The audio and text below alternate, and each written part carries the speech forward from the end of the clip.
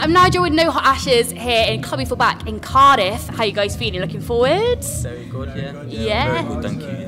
Very good. Is it your first time in Cardiff? You've played Cardiff before, haven't you? Yeah, we did Hoy Fest in what year? 2016. 2016. Yeah, that's the first time I actually met you guys. I don't know if you remember, but you gave me an Easy Peeler single. Oh, no. You gave me one of those, yeah. You gave me a free one. Now. And I've got an exclusive then. It's nice. But you've got like a string of gigs coming up as well, and you've sold out a Manchester Academy 2 gig, which is amazing. How did that feel when you saw that? It was good. I mean, we've kind of been building it up. We've done Club Academy. We've done sound control, and it's been building up to this one. It feels really good. Yeah. We were shocked. It was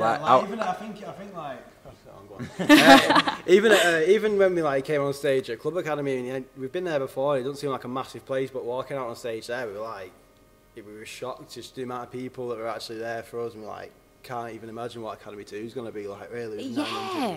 Because Exactly, and it's amazing because you've just released singles up until now, and obviously your debut EP, which we'll talk about in a sec, coming out soon. But how does that feel to kind of have those singles and have them resonate with people so much that you've caught on and you've really hyped it up? Yeah, it's a great feeling to just it doesn't seem real. so many people. It don't seem like people would be that interested in us because we're actually quite boring, really. No, you're not. We're not. We're not really.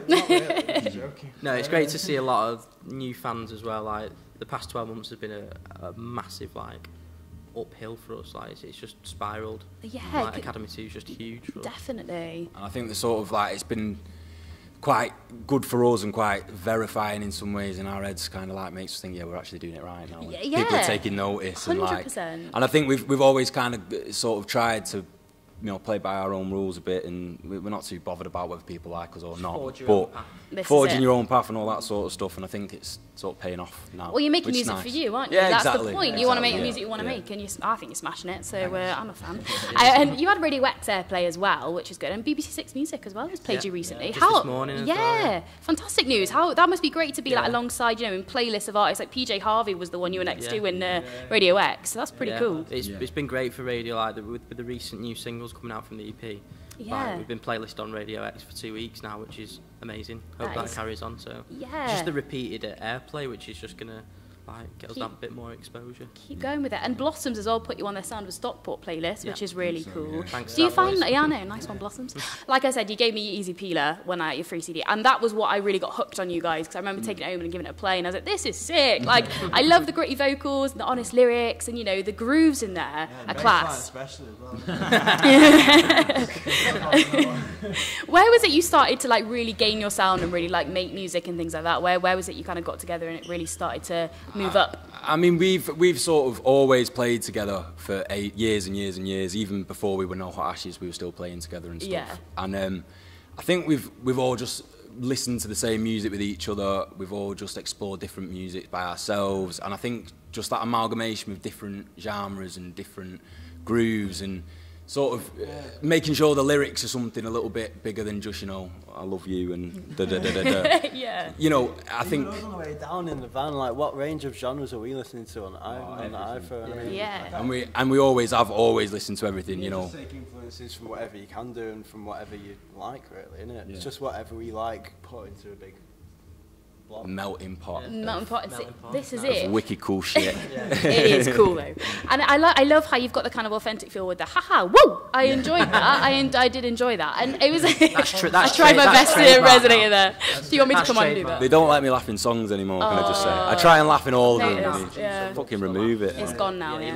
He loves the laughs. But I found a look at your funk playlist as well, which was interesting because you can hear some nice influences. And then you got Chic, and then you've got James Brown, and you've got Cyndi Lauper. So did you kind of grow up listening to these artists, and is that why they've kind of My distilled mum and into dad did, so I Yeah. I think a lot of our parents, they've given us some influence as well. Oh, I mean, I know my mum, she's always loved Manchester music and always loved a lot of club and electro music and stuff like that. My dad's always loved a lot of old soul and hip-hop and just bits of everything.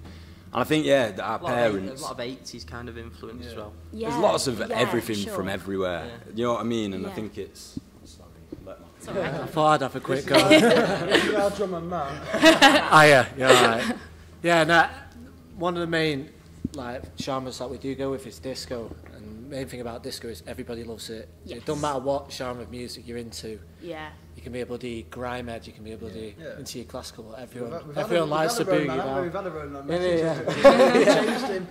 We changed the roadman's life, mate. We changed the roadman's life. But yeah, anyone can get down to some disco, mate, and that's bottom line. 100%. Making people dance. Yeah, that's I class. think that's always been the biggest thing for us. Like when we're writing, will this make people move? Yeah. And you know, that along with everything else try and put in, but will it make people move is the key thing every time. I'd say. That's good, and that's... Yeah, we've got to have one or two little sort of ones that are nice chilledy, sort of like changing it up. There's some versatility there as well. still have to dance to them. Yeah, you can still have a dance. Everything's got a groove. And Yeah. Yeah. Well, you can hear that coming in your music, like from Cool Cats, and then like Bellyaches was a tune and a half. Like, every kind of song you've brought out since I've listened to you guys, I've had you as track of the week on my radio show and stuff, and you know it's brilliant. Like Bellyaches, I just love the kind of bridge, like Cheap Chardonnay and Bellyaches Imperial Lemonade. It's just catchy, it's hooky, and it's playful. Yeah. And is that kind of like a key thing to your lyrics? You want to be quite playful and quite sort of. I think I mean the key with the lyrics has always been don't take yourself too seriously. Yeah. Have fun with it.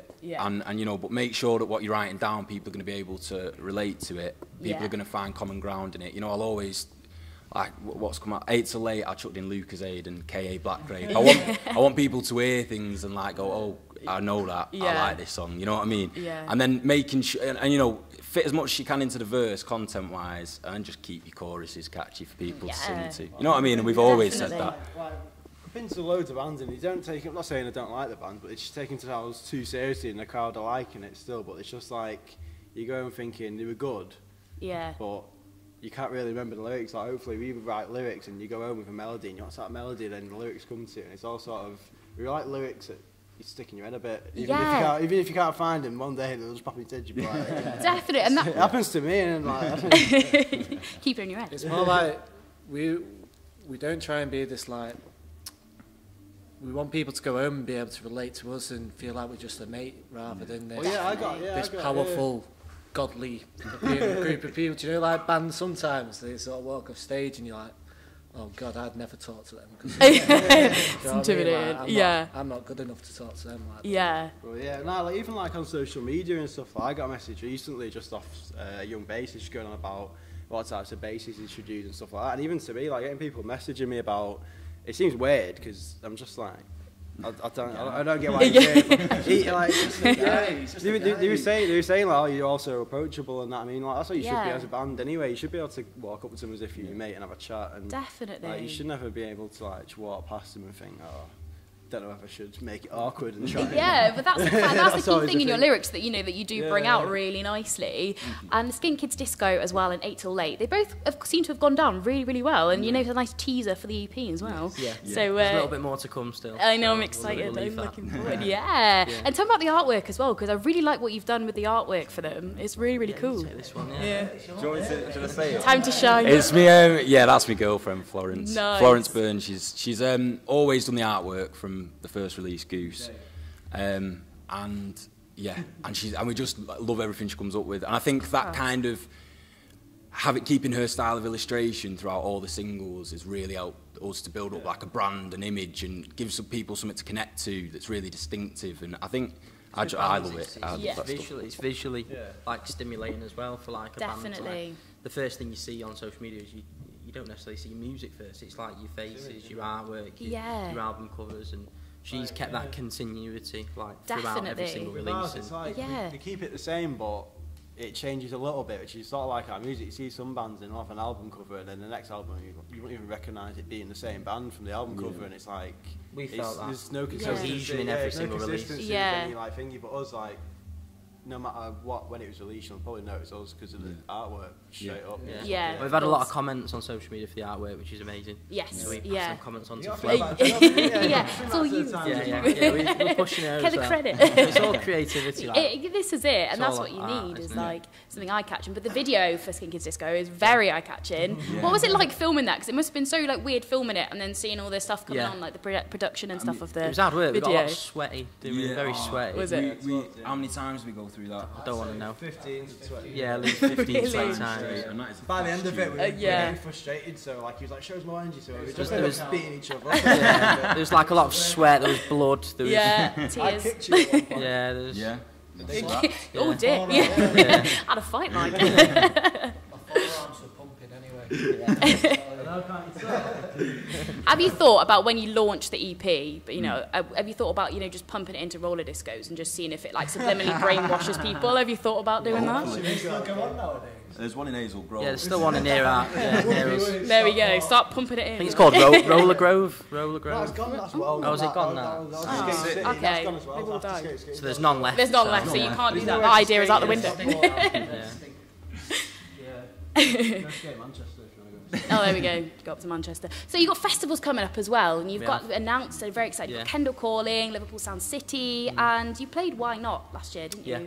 And you looked like you did amazing in there. Yeah, the Why tent Not's looked been rammed. really good every year for us. Like, Yeah. it's only like an hour away from Stockport, so Yes. we had a lot of like hometown fans coming. That was amazing because we walked out the first year and didn't think, you know, Yeah. anyone would be there for us. But both years with the tents have been packed out, and It's you're fantastic. getting, yeah, it's been amazing. Especially the festival because they're so big. Yes. You don't expect people to like really like come to your tent, Yeah. but Yeah. now Even we are I've been getting at that. festivals where these Definitely. bands that have like, I really want to see them, and I still haven't been able to make it over to go and see. Yeah, we appreciate that, making the actually effort to come come to to our Definitely, and you must slot, pick yeah. up so many more new fans as well because Yeah. people Yeah, like yeah, will bring their friends and they'll be like, "This Yeah. is good." I And, even just walk you past from know, outside and we Yeah. see people coming in, and it's like it's just a good feeling. We just want to carry it on. yeah. I'm pretty sure the first time we played Kendal Calling, we actually sold some tickets for a hometown show at Kendal Calling. Oh, nice! That's a good. They've- Flog a They few can there never as stop well. that.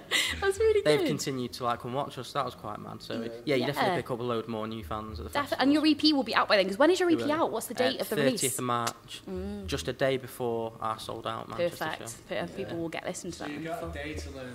You've got to date it, and then if you Loads don't, of kick them out. Yeah. Oh, so what else have you got going on behind the scenes? Are you recording and writing anything else at the moment? Is there anything else going Yeah, on? we're writing at the moment, aren't we? Yeah, I mean, we're getting stuck in at the minute. We've not had a chance for ages. The whole last year was mad busy, wasn't it? And we didn't stop right until December, and then we had like a 2-week break, and then, yeah, we've just not stopped writing since. And January, good. February's been a big writing couple of months. Last- wasn't Yeah. it? We're still writing. Last Yeah. two practices especially, we wrote the one we just sound checked in practice, in like one practice, and we all love it. Like it's just a bit of a different weird song, and then I think the last two practices we've pretty much wrote 2 songs in Yeah. two we practices. just keep. Yeah. I mean, it's been. I think we've gotten to a point now where we know each other so well as musicians, and Yeah, I think the way we actually start to make songs now is well more professional than what we used to do. So we used to jam it about for about 5 practices. But Yeah. now we can all know what we need to do, and he works best with it. We found our groove now for writing, and Yeah. Nice. there's no reason to change it, to be honest. Like, we've just always worked well, and we've got better, and we've honed our own individual skills. That's really and good. So practices are a lot more fun now, I think. You know, Yeah. right, yeah. There you are. It's still a pain, but, But you know, it's still like- good. Well, it's really exciting, guys. I'm really looking forward to following your music, and I'm looking forward to the EP as well. Just before we go, I've got to have a Skint Quickfire for you Okay. to for just going to whack out some questions for you. I said I wouldn't put Yeah. you on the spot, and I am. Sorry. Ready. So I'm going to rattle out some. There's only 6, so you'll be all right. You can get through. So are you guys ready? And then just shout them. The mics will Yeah. pick them up. Okay. So can you rollerblade? yeah, big time. Yes. Rollerblade. Cheapest night out in Stockport. Grand Central. Hazel Grove. Hazel I Grove. used to be like, Pub crawl in Hazel Grove. Is that a good one? Yeah. Cheapest item of clothing that you've ever bought, and what was it? I probably got it on. Oh yes. We like cheap clothes, That's so me too. We all, It's the way to we've go. all always shopped in Oxfam and charity shops. and deep. I got that, yeah. We get a lot of free clothes, so yeah, That- that's yeah, cheapest. yeah, Sorry, mate. Yeah. Yeah. Favorite everyday value food item you bought from a supermarket that you love? What's your favorite? Uncle Ben's microwave rice, Pesto. £1. One Yeah. Oh, it's decent. Yeah, it's cheap. Would you rather pre-drink with Chardonnay lemonade or Frosty Jacks? Frosty Jack. Frosty Jacks. Yeah, I like that. You know where we're from that. I feel that. Yeah, me too, Nottingham, so I get you. If you had to sell your drums, guitar or bass to do a brand new hobby, what would the hobby be? I want to sell my bass. Ooh, what would? That's a Welsh shit answer, isn't it? I'd Just have sell to. Tricky one. question, that. Is- It's a good one, that. It is. The answer is we never would. Fucking radical. Yeah, Helicopter driving or Yeah. some How much shit is like your that. guitar, mate? Fucking Helicopter it is. We'll think about that. We'll have a think about that when we come back to that one. If someone gave you a new instrument to learn for free, what would you like it to be? Saxophone. Saxophone. That's an easy instrument to learn. Cello and a saxophone. What is saxophone? Yeah. Saxophone, you joking? I can't fucking play it, can you? Yeah. Apparently it's the easiest one, I can so play it, I'll stick with it. So you're going to stick with that one? Okay, if you had all the money in the world, what would your dream merch be? Dream merch. Merchandise. Nice. I've got it. Got it. Sure. Fidget spinners. Fidget spinners. We've already been there. There'll be a lot of fidget spinners. That'll be good. We've actually been and looked at. Yeah. Have you? I did see that you wrote on Twitter as well about your merch. People were like commenting about like socks and socks, things. That Socks was the main one. Gonna have to work on socks. Yeah. I don't know where the sock suppliers. No, there's not many of them. Really. We do like to keep merch quite interesting. We've got some new merch coming for the new That's EP, good. so. That's good. We'll watch I the actually space. can to people wearing no socks. Well, guys, thank you so much for chatting to me today, and best of luck tonight. I'm really looking forward to catching you guys live again.